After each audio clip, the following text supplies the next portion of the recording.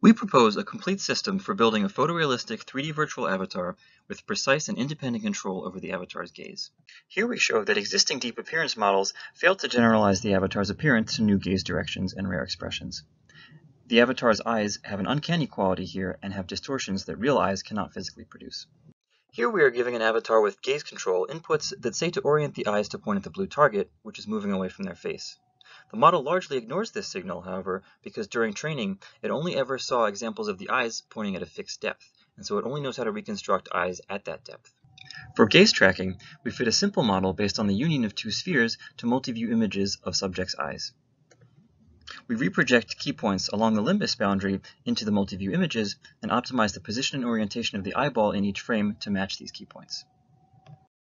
To encourage our model to control the left and right eyes independently, we break up the code that controls its face into regions for the left and right eyes and add a loss during training that penalizes changes in the parts of the face not related to each region.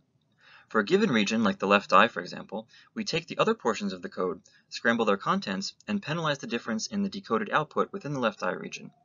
This effectively says that when you change parts of the code that aren't related to the left eye shouldn't move. Since our model produces both geometry and texture, we apply a similar penalty to the texture, such that when you change the code controlling anything other than the left eye texture should not change. Previous methods based on deep appearance models used a facial mesh with triangles covering the eyeballs since they could not track the eyes. Now that we can track the eyes, we introduce explicit eyeball geometry controlled by gaze signals to the mesh. First, we remove the triangles covering the eyes, since the eyelids are tracked fairly well. Then we place the new eyeball geometry in place. To render our new eyeball geometry, we decode a per eyeball texture using only interpretable signals, again with the goal of achieving better generalization. We produce eye textures using viewpoint, eyeball orientation, and eyelid shape so that we can model shading and specular effects. To help the model produce these specular effects, we formulate the final texture as a dynamic template and a warp field that warps that template into the final texture. To train our joint model, we first decode face geometry and texture using a deep appearance model with gaze control and independent left and right eye control. We remove the triangles that cover the eyes, rotate our eyeball geometry to match the gaze input, and place them inside the face.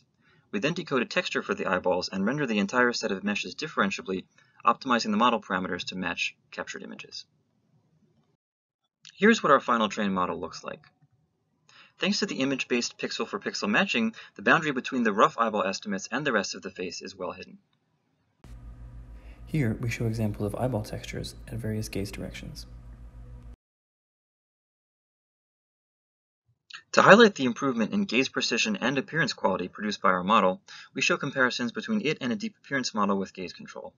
While the baseline does attempt to draw the eyes in roughly the right place, their quality is very poor and the orientation is clearly off. With our explicit eyeball model, we know exactly where the eyes are pointing at all times. So now that we have this cool avatar that can render eyes and face in all these new conditions, it would be great if we can drive it in real time, just like you're seeing my avatar do right now.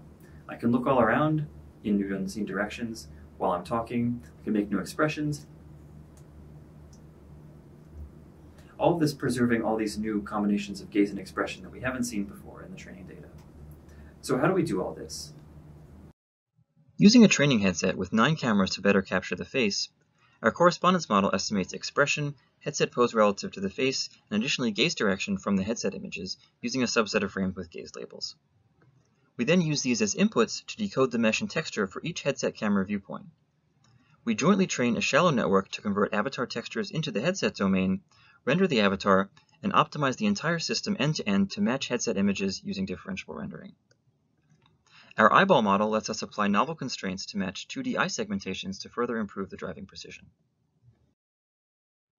This process gives us pairs of headset images and inputs for an avatar that matches the face seen in those headset images. Here we show some of the correspondences learned by our model. We swap between images of the rendered avatar and images of the headset to show alignment. We compare against a previous method which uses generative adversarial networks to perform style transfer between the domains using a simpler deep appearance model-based approach. Our explicit eyeball geometry generalizes better and aligns the eyeball much more precisely to the images in the headset. Using images from a simple tracking headset with only 3 cameras, we produce a shared feature map to describe the appearance of the face. From this feature map, we regress to expression codes, as well as bounding boxes for each eye. Using only features within the bounding boxes, we predict gaze independently from expression and use these inputs to drive the avatar in real time.